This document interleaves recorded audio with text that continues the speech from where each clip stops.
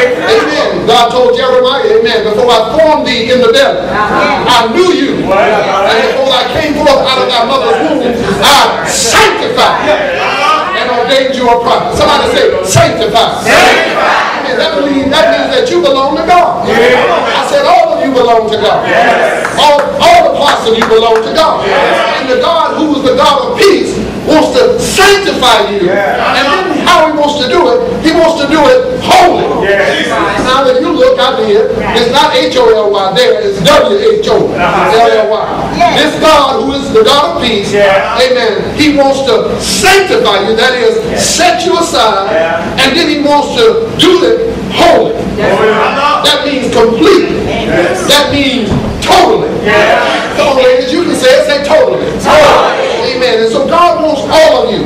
He's got something to do with all of you. I'll get there. And so holy, come on. And I pray God. And then Paul writes by the Spirit, I pray, in addition to what God is doing, I've added my prayer to this. I pray that the God, your whole spirit. Pray to God that your whole, again, W-H-O-L-E. That means total. Come on, say total man. Total man. That your whole body, come on. Whole spirit and soul and body be preserved blameless. Now, amen. Amen. That your whole spirit, soul, body. Tonight my assignment, I think the brother said, is soul. Amen. What is this part of me? This one other me. Amen. Glory to God. My soul. My soul. My soul. If you can catch this in the spirit. You are a tripart being. We are. There are three parts of us. Amen. When I look in the mirror, I only see one part.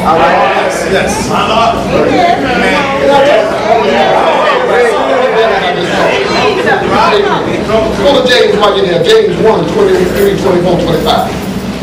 Amen. Amen. Well, this might go with me. Amen. Work it out. Praise the Lord. Amen. And so, all right.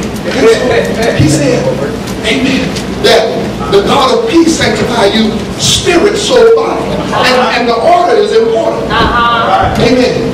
It doesn't start with the outward, it starts with the spirit. I said, God wants to change us, but he wants to change us from the inside out. I said, holiness must begin outside. It begins on the inside. And so when it's first in your spirit, then it moves to your soul, and then it moves to your body. And there was a long time in my life where I did not understand this, and it gave way to quite a bit of confusion in my life.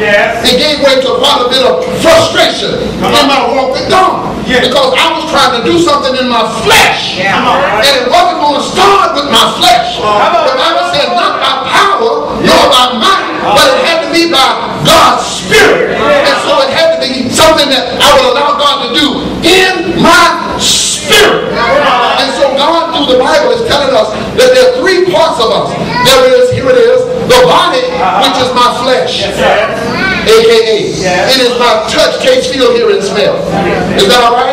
My touch, taste, feel, hear, and smell. It is the house that I live in. It is my tabernacle. Amen. It is my temple. What? No, you're not. That your bodies are the temples of God. And so we live in this. But this ain't all there is to me. This is just my body. And I need a body. Say, you need a body. Amen. You need a body to move about and do things and create things and fix things and work. So you need a body. But then not only do you have a body, your touch, taste, feel, hear, and smell, you have, I'm going to skip, so you have a spirit. And it's in my spirit that I commune with God. See, there is more to me than meets the eye. When I was on my way here, I stopped and I washed my hand, took a little hand sanitizer, and just cleansed my hand. Not because of any dirt I could see, but I've learned at this age in my life, there's a whole lot that I can't see. And so I submitted myself to the sanitizer. Amen. I mean, you know, there's right now, there are microwaves, there are TV waves, there are radio waves. You can't see it, but there's another world here. It's a spiritual world. And so we understand that there is a spiritual spiritual side of us. Amen. God is a spirit. Come on, amen to that. I said God is a spirit. And they that worship him must worship him in spirit and in truth. And so people have to connect God in the spirit. Amen. Thank God that he gave us his spirit. You know, James, don't go back, but Galatians, part of Genesis 2:7, and God breathed in the man. And so he gave him, amen, a spirit. And then something happened. Man became a living soul. I'm trying to get there. He became a living soul. And so totally we are spirit, soul, body. So we want to understand this part of us. Not only men, but male men, but women, women, female. Come on. I said there are two men. There's a male man and there's a female man. All right. Catch that? I said there's a male man and there's a female man. And so you and I want to, amen, be totally. I said we want to be all his. Amen. And so the Bible says that the other things sanctify you holy, your spirit.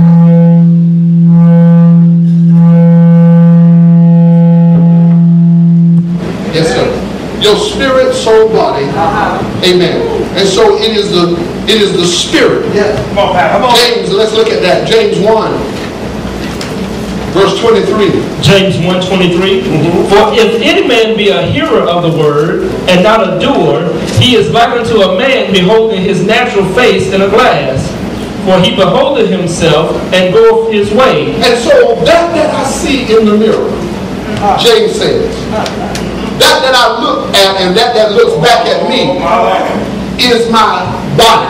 I see my natural face. And would you understand?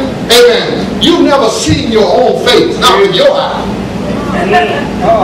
You see the reflection, but your eyes have never looked in your face. I can look in your face and you can look in mine, but my eyes have never seen my natural face. I've only seen reflections that I believe to be me. James said, amen. Let's hear it again. I'm sorry. For if any be a hearer of the word, if any be a hearer of the word, and not a doer, he is like unto a man. He becomes like a man beholding his natural face. Glance at his natural face in a glass. Read. For he beholdeth himself. But because he beheld an image. Oh, please, come on. And goeth his way. Touch him out and tell him, this image is killing me. This image is killing me. Amen. I've got to get back in the image of God. I've got to get back to the real me. I can carry you to hell. But this thing, listen. So he said, he beholding his natural face, took a glance, and he forgetted what he had seen because he doesn't do what, he's a forgetful hearer, James said. And that's the thing. Even though you want to, you have the want to, but you don't have the how to. I said you got the want to, but you don't have the how to. I don't care how badly you want to live for God, you can't do it in your flesh. How much you look? All right, come on, I got to move. And straightway forget of what manner of man he was. And straightway forget of what kind of man of man he was. But whosoever looketh into the perfect law of liberty. Whosoever looketh in the perfect law of liberty. We looked in the natural mirror. Now we want to switch to the spirit. I see how I look in the natural. But I need a snapshot of how I look to God in my spirit.